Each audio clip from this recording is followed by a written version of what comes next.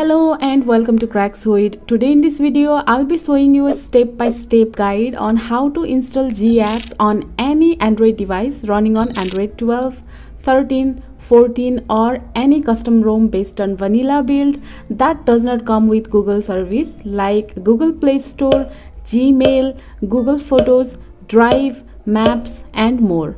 I'll guide you for both encrypted and decrypted devices, and by the end of this video you will have your device fully equipped with all the Google services you need. So let's get started. As you can see, I have installed Xiaomi 9.2 ROM on my phone and this is running on Android version 13 and this phone is encrypted. So at first I'll show the process for encrypted phone and then for decrypted one, and you can see there is no Play Store on my device. So the first thing that you need to do is to manage and install a browser on your device. You can install browser like Firefox, but Google Chrome browser will not work as it's from Google itself. I had a backup of Firefox browser on my micro SD card, so I'll install it from here. Now you need to search Nikgapps and then you will find its official site link. Simply tap on it. Here you will find a download button. Tap on it and it will redirect you to its download page. So simply tap on this download now button. After this you will be redirected to SourceForge site.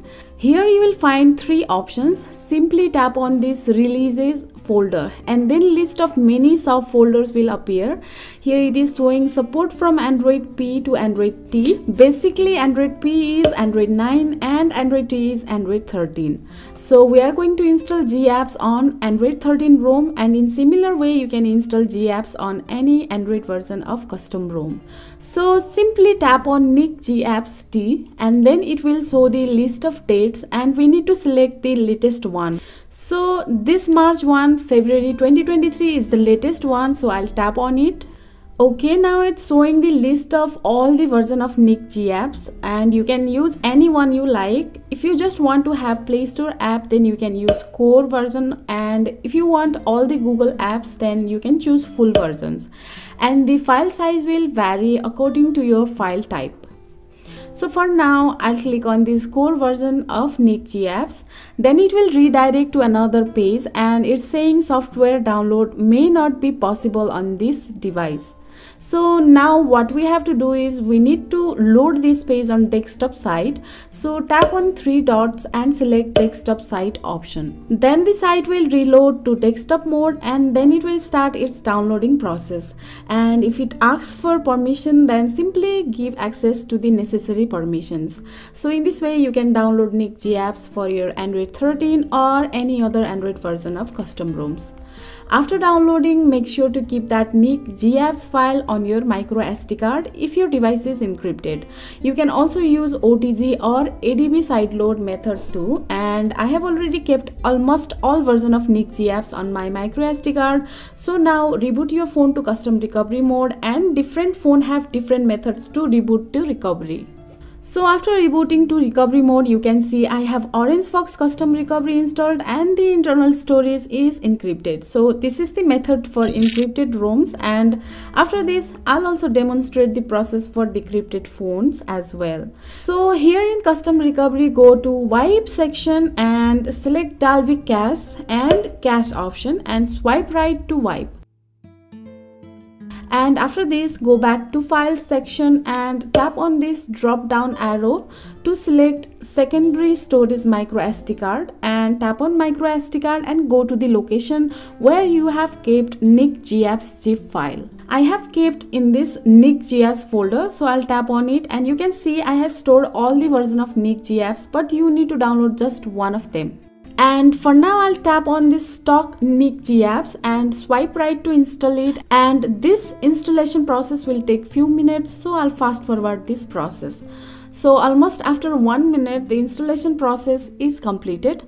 Now we need to go back again and then enter into wipe section. Here you will see format data. Simply tap on it and type yes, and tap on that tick mark to format your internal storage.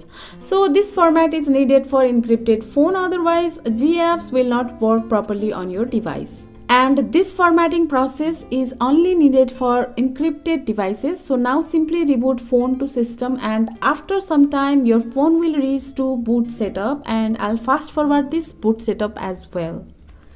So finally I am inside the home screen of my phone, and on its app drawer you can see it has installed lots of Google apps on my device which were not present earlier. And every Google apps are functioning properly. So in this way you can install GApps on Encrypted ROM. And if you want to check the encryption status, then simply go to settings, enter into security setting, and below you will find encryption section, and inside you can see the encryption status of your ROM. So now let's see how to install GApps on Decrypted ROMs. And as you can see, I have decrypted my device and it is not certified now, so there is no Play Store in it. So for decrypted phones, go to custom recovery section and go to wipe section. Select Dalvik, cache, system, vendor and data, and swipe right to wipe them. Then go back and enter into file section. This ROM is not encrypted, so you can see the internal storage as well, but I have kept my necessary files on SD card, but you can do from internal storage as well on decrypted ROMs. So from here we need to select 3 files at once. The first file is the custom ROM zip file on which you are going to install GApps, and I have stored Craxoid ROM file in this ROMs folder. Second file is Nikgapps that we have downloaded earlier and is inside this Nikgapps folder. And the third file is disable DM verity zip file. You can search this file for your specific device model on Google and you will find it for your phone. So I'll select all 3 files one by one, so watch carefully.